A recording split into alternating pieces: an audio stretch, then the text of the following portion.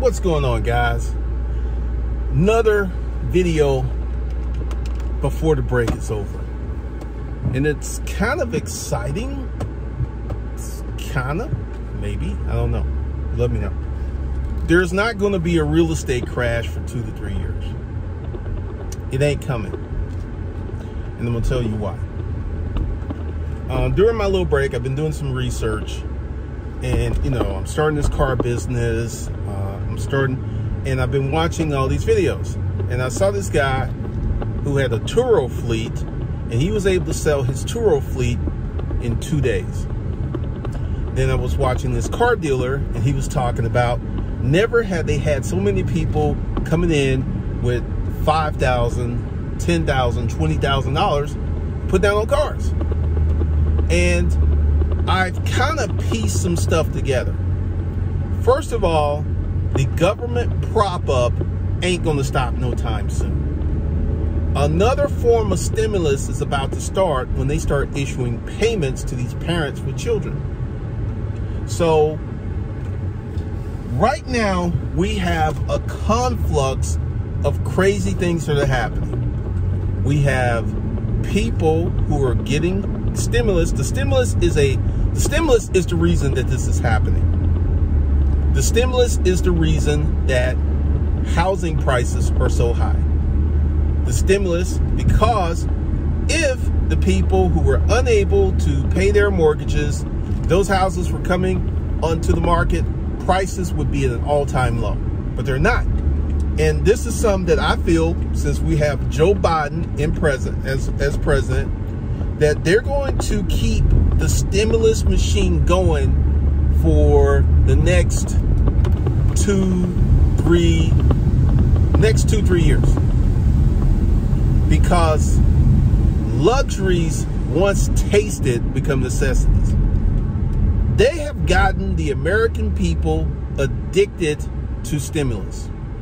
Look at the number of YouTube channels that blew up talking about stimulus. So stimulus ain't going nowhere anytime soon, and we're going to be in this weird, strange economy for 2 to 3 years. There will not be a housing crash. Housing prices are not going to go down anytime soon. And when they stop going up, they're going to stabilize. They're not going to crash. We're looking at 2-3 years. We're looking at maybe a 6-year cycle for marketplace fundamentals to effectively enter the market and start to have ramifications. We're looking at a 6 to 7 year cycle. 6 to 7 years. And one of the things right now is most people have money. It's Memorial Day Sunday. Traffic is all over Atlanta. I had a renter who got caught up in traffic. People have money. These folks have money. They're spending money. They're taking trips. They're flying around the country. They have stimulus money. And I want you to think, let's say you were someone who didn't get laid off, and let's say you were someone who took advantage of the forbearance program. So now you still have your job because there was no qualifications. All you had to do was just say, hey, I want forbearance, and they would give it to you, right? So you're not paying your mortgage. You still have your job, and you got a stimulus check. More money, more money, more money. And this is going to end badly, but it's not going to end quickly. So I feel for anyone who is trying to buy a house as a first-time homeowner, God bless you. Because what you're seeing now is going to get worse. If you're trying to come in with FHA or VA funding, they're saying, F you. We want a conventional buyer, we want a cash buyer. And they're here in Georgia. Recently, a $2 million property sold to a cash buyer. So what this is doing is It's resetting real estate. I know a girl who got into real estate, and she said she got into real estate 7 years ago. And she has seen her real estate portfolio 2x in the last 18 months. I know someone who lived in the house that I know for a fact, because they were thinking about selling it, that appraised for $330 before the pandemic. That same house is now $475. $475. And she's like, and the way she has this house is there's a built-in apartment in the basement, which she was renting for $1,500. So for her to sell, she's like, they wanted to give me $600K. And in these 2 years, her house could appreciate from $330 to $600,000 in this crazy, like right now, there is so much money in the market. I had problem finding an office space. I had to go back to some place where they knew me. Real estate prices are inflated. Used car prices are through the roof. There's a guy I've been following who does Turo. He cannot find a car priced at a price point he wants to pay for his Turo business. He hasn't bought a car in months. This ain't going nowhere soon. This ain't going nowhere soon. We're going to have this funky, weird, strange economy for about another 2 years. Based upon my predictions, based upon my math. And like I said, this is the time to start a business because people have money. People have money. People have money. And a lot of people have a lot of money right now due to the stimulus. So essentially, what you will find yourself in the position is, if you can find something that these people who have money need, you can make some money right now. A lot of money. I was talking to some business people, and every last one of them said last year was the best year they ever had. Last year was I kept hearing that, it was the best year for me, best year for another guy who was in roofing, best year for another guy who was in commercial lending, best year ever. You got a lot of cash buyers. You've got so much money in the marketplace. So much money in the marketplace. And what it is this money's going to find some place to go. It's going to either go into Jody's hands or it's going to go into your hands. So I'm getting ready to set up some stuff where I can get some of this money.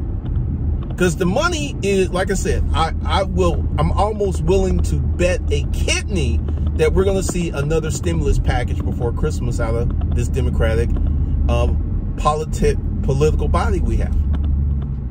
Because here's the thing. You cannot give a person this kind of money for months and months and months and months and months and months, and for it not to have an impact, for it not to have an impact. So we've got a certain segment of the economy that is devolving to the socialist sect. They're going to get this government money. They're going to, you thought the rioting that the GOP did on the Capitol was intense? Let these people not get their money. They've been put on the government titty. I'm going to give you an analogy. Remember what happened to the black community once government money came in? Tell you something. White women had a higher out-of-wedlock birth in the 50s and 60s than black women. The black family was strong. It was intact. Black women had morals. Black men respected women. And then we introduced government money. We introduced, if you kick that man out the house, we will give you a check. We'll give you a place to stay. We will give you food stamps, and we'll give you medical care. What did that do to the black community? It tore the black community apart. It completely obliterated the nuclear black family. This is what happens when government money comes into play. So what you're going to see and what you're going to hear is a lot of, like, no one talks about this, but white women have a higher out of wedlock birth than any other group of women in America. And no one talks about it because they're white women. There are so many white women I've run across who are in their 30s, who had kids, never been married, tons and tons of them. So what we're going to see is the moral decay. Well, it's already here. And what you're going to see in white families is the same social ills that plagued black families. And you're going to start to see poor whites go, they're already doing the same thing that poor blacks. There is no difference in pathology when you are poor black, poor white. There is no difference. So you're going to see the same behaviors. You're going to see the same crap. And what's going to emerge out of this is a new technology-driven class of citizen. I am part of the technology class. Technology is what put me over the top. And you're going to see more people join my ranks. You're going to see more people become part of the technology class. You're going to see more people take advantage of what's coming. And what's coming is going to be deep. What is coming is going to be substantial. So if you're sitting on your hands thinking about starting a business, stop thinking about it. Do it. Because for the next 2 years, there's going to be a lot of money floating around in the system. We're going to have inflation. We've already seen inflation with housing prices. We've seen inflation with the construction materials for housing. We've seen inflation with the used car market. We've seen inflation with new cars. We've seen inflation with gasoline. So we're going to be in an inflationary state where we're going to have people who are going to have to spend more money. So to make yourself immune from this, you want to put yourself in a position where you can have more money coming in. More money coming in. Because I feel that this message is important, because there's a lot of people who kind of have their head in the sand and they're just thinking like, oh, well, I'm telling you, people have money. And the stimulus is the reason. The stimulus money is the reason that so many people have money and will continue to have money. Like I said, housing ain't gonna crash no time soon. Earlier on, I was thinking that we're gonna see a crash 2022, 2023. Nope, there's too much money in the system. There's too much money in the system. There's too many people who will pay 30, 40, 50 above asking to get into this real estate. There ain't gonna be no crash. We're gonna be in this weird, funky economy for 2 to 3 years until, and if the Democrats stay in power, we could be here longer. I want you to think about that, because right now, I met a young man today and his mother started a catering business. People have money. People have more money than they know what to do with. And this is going to create this frenzy. Because when you give people who are not used to having money, what are they going to do? They're going to spend it. And this right now in this economy, we have people with a lot of money and they're looking for places to park that money. It might as well be your pocket. I'm about to give me some more money. I just started a new business and I'm going to start another new business. Because we're going to be here. We're not going to have a normal economy until this stimulus stops. Look at what happened to the stock market during the early part of the pandemic. It went down for like maybe a month, then it popped right back up. Stimulus. That was the Fed. That was the Fed. So what we're going to see is this strange, we're going to see this weird, unprecedented market. But here's the thing. For those who are willing to roll up their sleeves and willing to open up businesses and be of service to people, there's money for you. There's a lot of money for you. Let me go ahead and give you a little update, because I'm going to probably do these as special standalone videos. Like, Turo wasn't working for me. And since I'm waiting on the titles for these vehicles, I decided to put the Porsche, the BMW, and the Range Rovers on Turo. Less than 12 hours after putting those vehicles on Turo, they were all rented out. They were all rented out. And then I got a month-long rental for the Range Rover that sat on Turo for almost 3 weeks without a rental. $1,600, boom, just like that. And my expectations is these vehicles are going to stay out on hire car than they are from Turo. And who are people renting? You know, because essentially hire car was designed to rent cars to Uber and Lyft drivers. That's not the only people who use hire car. I rented a car this morning to a guy. He does Uber Eats.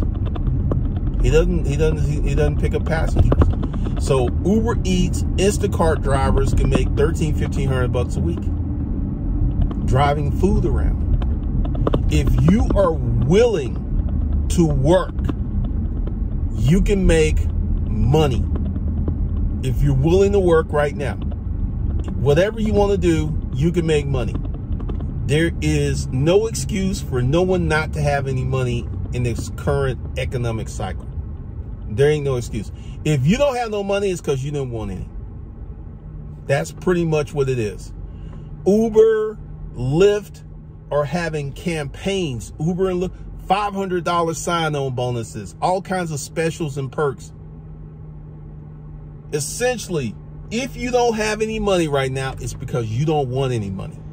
Because it is out here. It is out here waiting to hop in your pocket if you're willing to do work. If you're willing to do work, if you're willing to roll up your sleeves and go to work, there is mad money out here for you. And it's very interesting because I'm getting ready to start maybe 3 businesses as I get them all shaped up, because I just kind of found my footing with the rental car business because I took a few L's. Essentially, the BMW, the Range Rovers, and the Porsche. Someone's got the Porsche week rental, and he's renewed it. He's going to keep that Porsche minimum 2 weeks. So people got money. People got money. Do you have what they want? Is the question. I'm getting ready to redo everything. I'm getting ready to go into a serious business mode because people have money. People got a lot of money. They don't know what to do with it.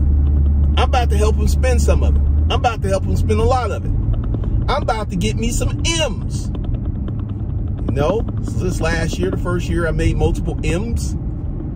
It's kind of addictive. I want to do that again. It's slowed up, but now that I'm starting other businesses, I'm going to get back in that seat, get back to that level.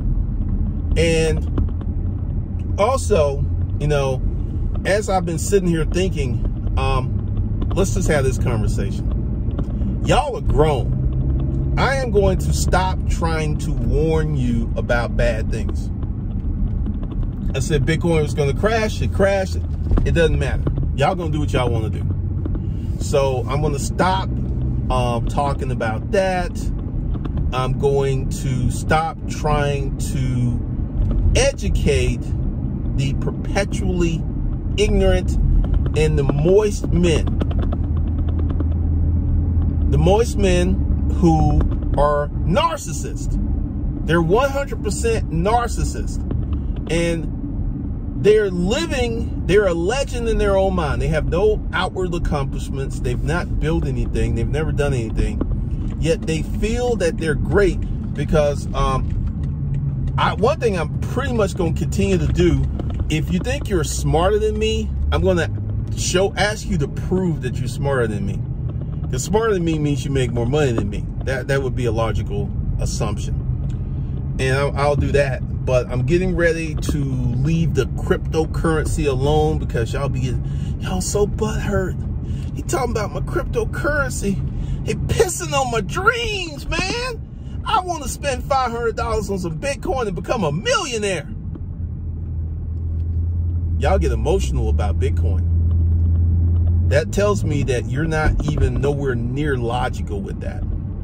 So we're going to stop talking about Bitcoin and cryptocurrency, and the channel is going to have 100% business focus. Like I've stayed away from Kevin Samuels and the Kwame Browns and all this other stuff that I see other black business YouTube channels devolving into the social aspects of the. I'm going to continue to stay away from that stuff. Channel may get a little boring. I'm going to be talking about business topics, making money, building businesses, business credit, in the state of the economy. Like the video like this one, there'll be more of these because this weird, funky, strange economy that we have, it ain't going nowhere no time soon. It ain't going nowhere no time soon. We're looking at minimum 2 years of this. And we may see a house that went for $300,000 before the pandemic. In year 2, going on year, this same house may appreciate to $600,000. I feel for anyone who is a first-time buyer trying to navigate this mess. You can have good credit. You can have some money in the bank. Question is, do you have enough money in the bank? Because these sellers are ruthless right now. No concessions. I ain't paying for nothing. If you don't come correct, don't come at all. This is what these sellers are saying. And you want to know why? The sellers right now are the pretty girls at the dance. They can dictate how this goes down. And if you don't want to play by their rules, you don't get to play. It's just that simple. You've got a multitude of cash buyers coming out of New York, California, Seattle, Washington. Outside the United States, you got a lot of international cash buyers coming in, and they're flooding these areas where the locals are used to cheap real estate, and they're blowing it up. Nashville was already ridiculous before the pandemic. It is stupid up there in Nashville right now. It is stupid in Las Vegas right now. It is stupid in Phoenix right now. What do we see? Better climate. Florida is stupid. Man, I almost moved to Florida. I don't even think I told y'all that. And if I had moved to Florida, I would have moved to Florida about 2 years ago. So I didn't do that. But there ain't no way that I am moving at the moment. I'm not moving. Not during this mess. Now, for me, my price point, there's still deals. I see it on Zillow every day. I saw a house, they dropped the price $150,000. So at this price point, there still can be deals had. There still can be concessions and stuff like that going down. But if you're under 500,000, God bless you. God bless you. You're in the dogfight. You're going to be in a dogfight. You can have good credit. You can have some money saved. The question is, do you have enough money saved? And this ain't going to stop no time soon. This is going to go on, in my estimation, for the next 2 years. you're going to see some of these homes reach crazy prices. And then, depending on when real marketplace fundamentals, because here's something else too. I want you to think about this. Let's say the Democratic Party that's in place does a legal maneuver to protect all of these homeowners who are in forbearance, and they write legislation compelling the mortgage company to put the payments to the back end of the mortgage. Guess what? The real estate market ain't gonna never crash. It ain't gonna never crash. You're never gonna see these juicy prices. So right now we have massive market manipulation across the board where real fundamentals don't matter. And right now, one of the issues you have, like I almost ordered a new Porsche. I was gonna order the convertible. And you know what they told me this? Like I was looking at a year, because they can't get the parts for the car. They can't get the chips. And it said, if I placed an order, I was looking at more like a year to 14 months to get the car when allocation came. This is a $220,000 car, and they can't build them fast enough. They can't build them fast enough. Whatever they built, it's gone. It's gone. Right now, do me a favor. Go to Car Gurus or any other car website and put in 911s and see how many you find. You can't find them. And this is going to keep going on because people have money. They have money. This is the time to start your business. This is the time to get in the game because people have money, and it's going to be like this for 2 years. Do not be shocked to see some form of universal basic income be deployed. Don't be shocked if that happens. And if Congress does this move to protect all of these homeowners who are in forbearance, compelling the mortgage companies to put those loans, those payments, because we get up to 24 months, you have not paid your mortgage. We're talking $30,000, $50,000, $60,000. There ain't no way that many people could come up with that kind of money. They ain't gonna come up with it. So we're in the get over economy, and we're in, for the first time ever, the American public is being bailed out, except for student loans. Joe Biden got y'all with that. Joe Biden was like, Joe Biden like, ha, psych.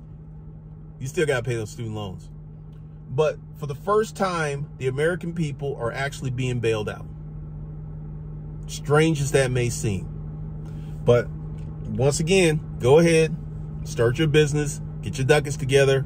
And once again, you're in my prayers if you're trying to buy a house in this mess, because you're at war.